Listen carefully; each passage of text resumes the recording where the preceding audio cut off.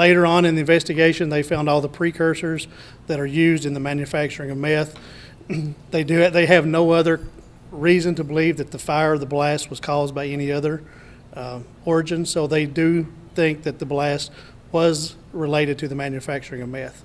There was an individual there at the residence. There may have been others at the time of the explosion. We don't know that may have left. But the individual who was there, who rents the mobile home, was Fred Hunt. Fred's 63 years of age. He was arrested at the time for manufacturing methamphetamine first offense, and also for being in possession of precursors used in the manufacturing of meth.